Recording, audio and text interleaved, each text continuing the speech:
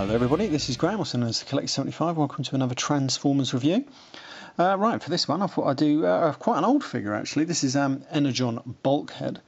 The reason why I'm doing this is I'm just sort of trying to thin out my collection a little bit. I need to sell some Transformers, so I thought, well, I'll get rid of some of the ones that I hardly ever see, and this is one of those figures that, I don't know, just kind of got left on the shelf, literally, really, in my collection, because I got it a long time ago, virtually when it came out. But like, if you've ever seen my collection videos in my loft, I've got these huge big boxes that I keep all my loose figures, because a lot of figures these days I take straight out of the boxes because I don't really keep the boxes too much anymore, unless I really like the box. And this is one of those figures that I took out of the box, but I never put it really in one of those boxes. It just got left right on the top of one of my shelves, right in the centre, and it stayed there for years. And it's only last 2 or 3 years that I've actually got around just to putting it in the box. So I never really had a lot of love for it, really. And so this is one that at the moment is on eBay. If I upload this by the time it's still on eBay, you know, feel free to check it out. So I thought I'd do a review on it before I get rid of it, really. Now then, it is actually kind of a cool figure, if I'm honest with you.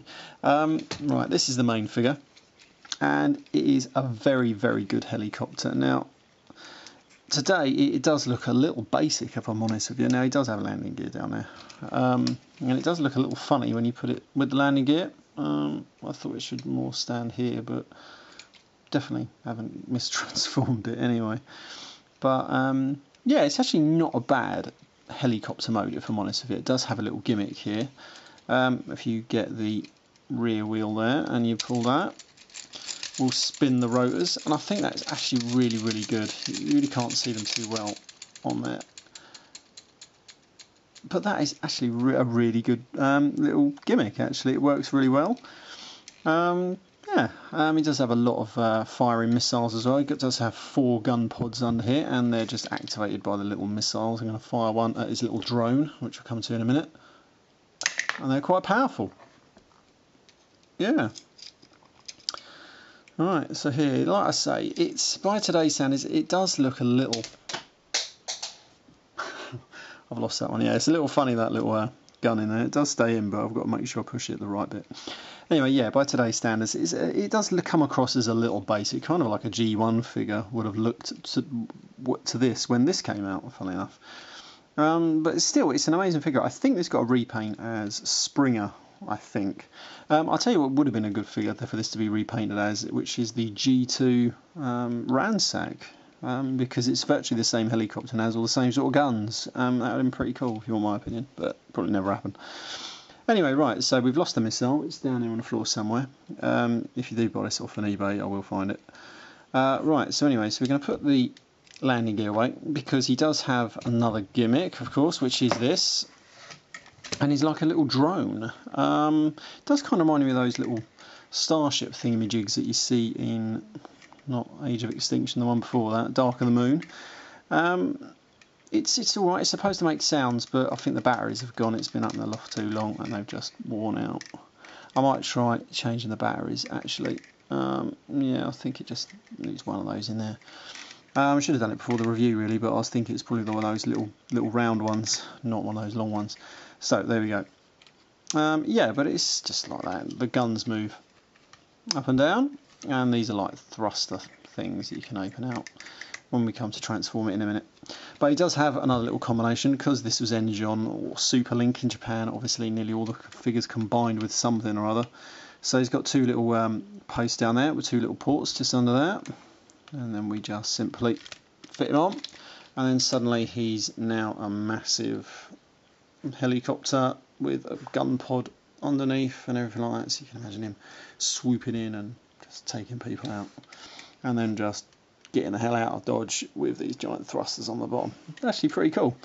Yeah, so there we go, pretty fun toy. I think this was not a Voyager, what's the next one up from a Voyager? I think they were Ultra figures back then. They don't really do them size no more, maybe because they just make all the figures small as anything. Right, so we're going to transform him. He does have a bit more of an involved transformation than I actually originally thought he did. Going to take the rotors off first, and then you're supposed to take this engine out. I can't find an easy way of getting this bloody out. It came out earlier, but it was a pain in the bloody ass to get it out. Oh, there we go, that's how you do it. You pull that all the way back and then get it out. There we go, so that's fine. Right, so then we're going to go to these missiles up here, whatever they're called. We're going to rotate these all the way to the front, snap them into place. These are going to form the arms. Now, bits will sort of like pop open and do all sorts of things. First of all, I'm going to rotate. No, I'm not, because I can't do that yet. Right, first of all, I'm going to come down here to the legs, rotate these. Actually, I shouldn't have done that yet, but that's handy, because then I can rotate them all the way around. Bring those down. Which is fun, that's going to be the front, so we're going to rotate these there. Oh no, we haven't rotated. Oh, that's the other missile gone. Alright, let's rotate this all the way out. Bits do get in the way of each other, which is a bit annoying. Anyway, right. Fold the feet out. That's his legs done. Rotate this all the way up. Then what we're going to do, this is where it gets a little finicky. I can't exactly remember how to do it exactly right. Fold that under, and then these little white bits, these were a bit annoying when I was trying to figure out how to transform it earlier. They're on, I don't know if you can see this, they're on sort of like a double hinge here, and you have to get them both up in the right position, like that. If I could just show you on there we go. Oh, there we go, that goes in there. And then that just folds all the way back, and it does click into place. Get the head, and then, yeah, again, I'll come back to that in a minute anyway. So we open out these, and then the hands just rotate around. Virtually, there are so many similarities between this and the G2 Ransack that this would have been a good figure for them to redo as Ransack, actually. Don't think they ever did it. Not as far as I know, anyway. Anyway, yeah, this shoulder, every time he moves his bloody arms, look, it just comes out of that pain in the arse. Right, so anyway, so let's have some nice articulation. And you can move around a little.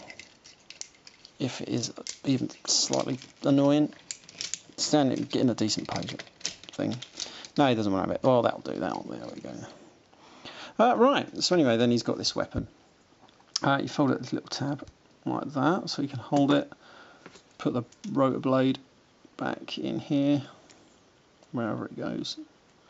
Just in there. Now you can have it like that, or you can sort of close it up like that as a weird weapon. Put that in his hands, like so. I'm sure that's the one that's supposed to go in his hand. There we go. Like so, and you can sort of like angle it a bit. No, that's a bit stupid weapon if you ask my opinion. So there we go. Anyway, right, he does have nice head movement there. That will go left and right, and he does have some good light paper there, actually, you can see that. But it does look like he's wearing glasses, which is a bit strange. Anyway, right, so there is him in his main rod. We're just going to straighten out these legs. That's the only thing about figures back then, and some today, to be honest. They give him a bit of articulation, but there's no real way of actually posing them, which is a bit annoying. Anyway, we're going to put him over there, and you're going to come to the drone.